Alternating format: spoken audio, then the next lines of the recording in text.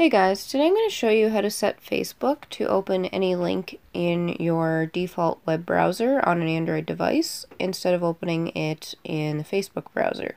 Alright, so the first thing you're going to do is go to Apps, now go into Facebook.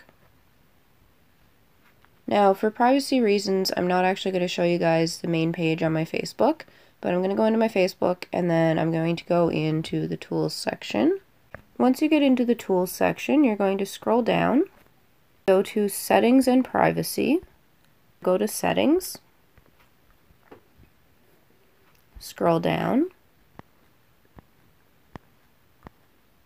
go to Media and Contacts. It says Manage Photo, Video, and Sound Controls, Continuous Contact Syncing, and clear your browser. Alright, now you're going to turn Links Open Externally on. To do that, you're going to slide the bar to the right. Now you can go out of the settings.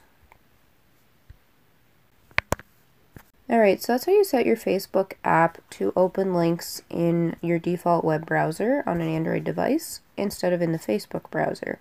I hope you guys enjoyed this tutorial, and I'll see you in my next video.